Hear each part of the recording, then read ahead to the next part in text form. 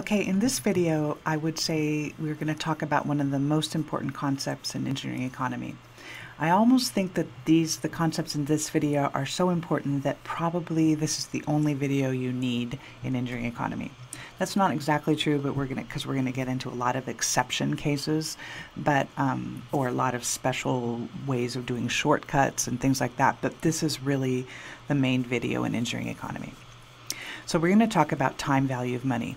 And what this is allows us to shift cash flows from one period to the next, taking into the concept of interest equivalence. In addition, cash flows might seem simple, but cash flows are additive if they occur at the same period in time. So those two concepts, the ability to shift cash flows and to add cash flows that occur at the same period of time, are going to be able to help you evaluate all engineering economy problems. So just to remember the conventions that we talked about a couple videos ago, where we have a timeline, we have a present value, a P, and a future value F. We sometimes have equal annual payments A or incomes A. There's N number of time periods, and we use interest to shift things from one time period to the next. And then lastly, that the end of period convention is that all cash flows that occur during the year are assumed to occur at the end of the year. So this allows us to ask the kinds of typical engineering economy questions. Forget that or there, it shouldn't be there. The question would be, would you prefer $80 now or $90 in 1 year?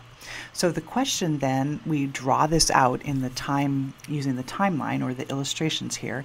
We can see $80 now, which is at the bottom, or $90 in 1 year. Now, if there was not a problem of timing, like do you want $80 or $90, that would be really easy, right? Because of course we'd want $90. But in this case, we have this problem that we have one occurring now and one occurring in the future. So the question we ask is, if I had $80 now, if I took that option, what would I do with it? And what we assume in engineering economy is that we will put it in the bank, or we'll invest it in another place and earn interest. And we earn this % interest. I said bank, but it could be that you just use a different investment to earn interest, but you definitely will earn interest. So what that tells us is, if let's just say we can get 5% a year, that's the interest rate we can get. So if we look at that and we take the $80 and we put it in the bank, in 1 year we'll have the $80 plus we'll have 5% interest on the $80, which means that we would have $84 at the end of 1 year. So now both of these investments are occurring at the same period of time. The question now is, would I prefer $90 in 1 year, or would I prefer $84 in 1 year? And then it's easier for us to decide, well, we would like $90. So we would take the first option.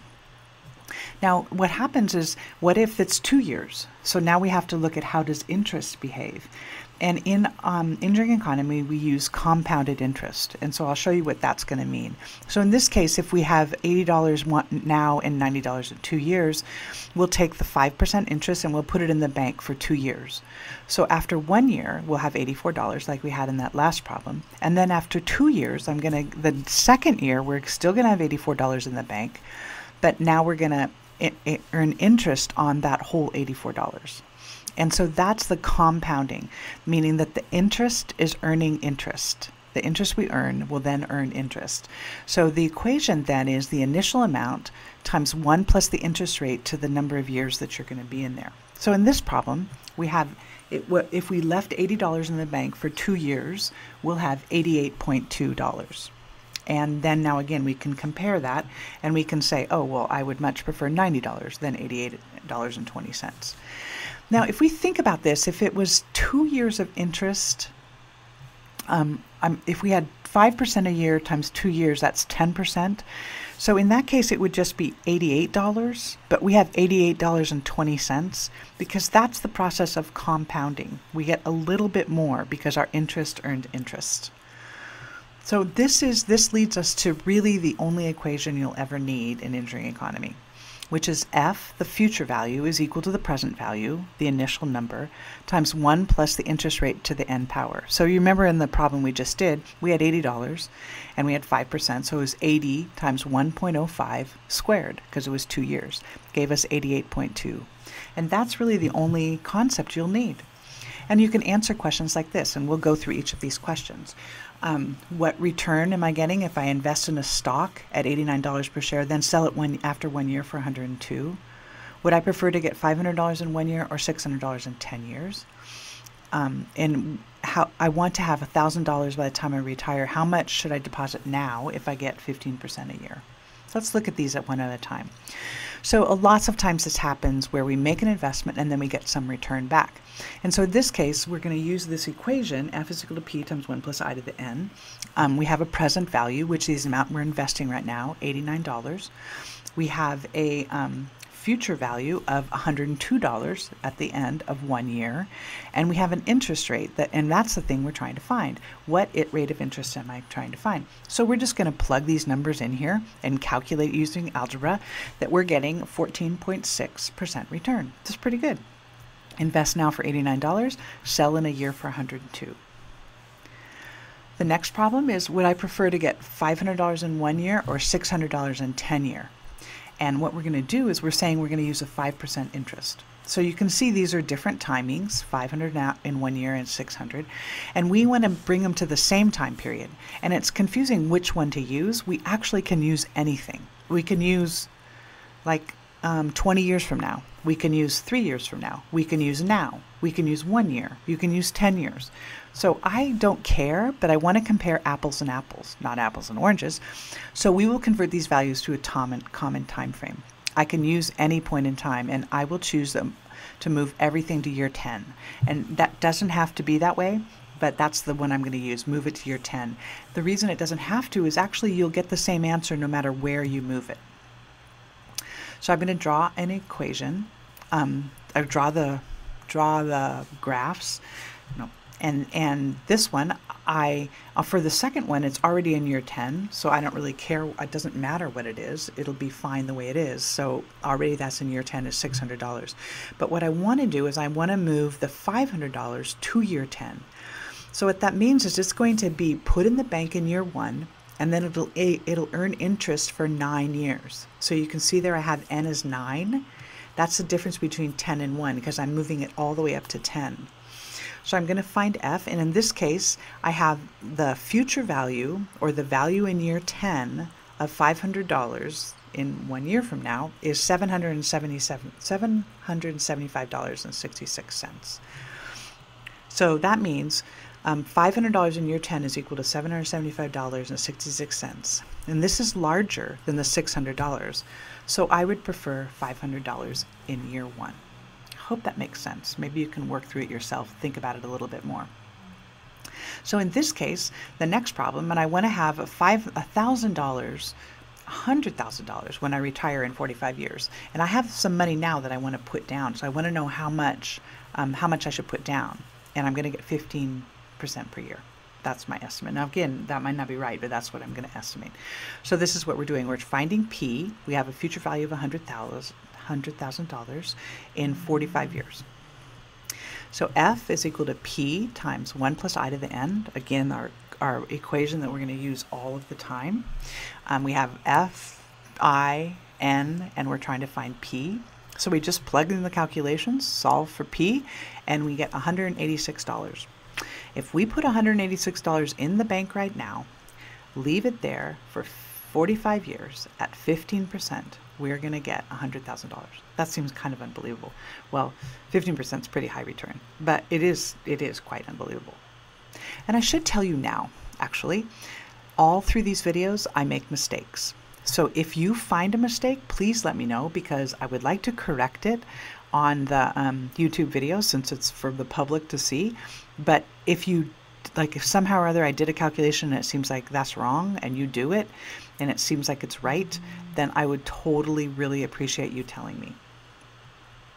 So the only equation you'll ever need to know in Engr Economy is this, but you also will need to know that cash flows occurring at the same point in time are additive.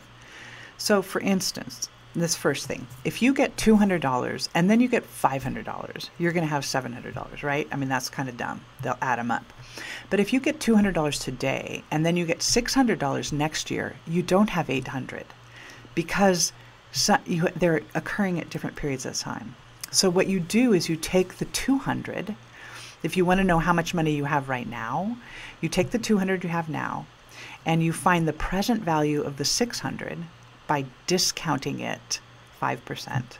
So it's the same as having $771 today. I hope that makes sense, because that's actually a pretty advanced concept, to take a future value and discount it back to the present in order to add it to another present value. So lots of times in engineering economy, this happens too. We have a list of cash flows that are occurring out into the future, and we want to know, well, what is the equivalent value right now? So lots of times we bring everything back to the current place so that we can know the value of it.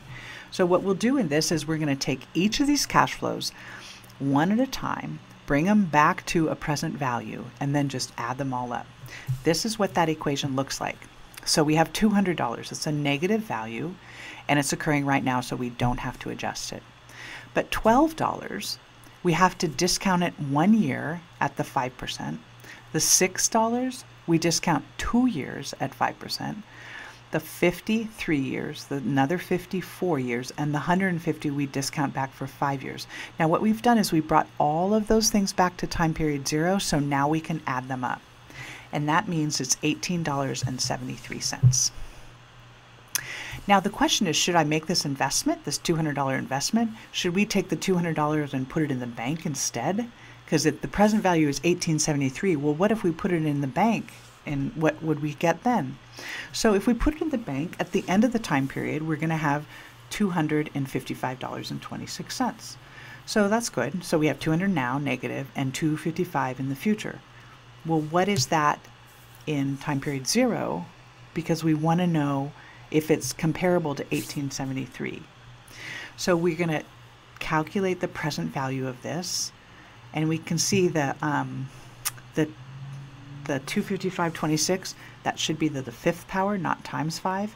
But if we bring that to the 5th power and add it to the negative 200, we get 0.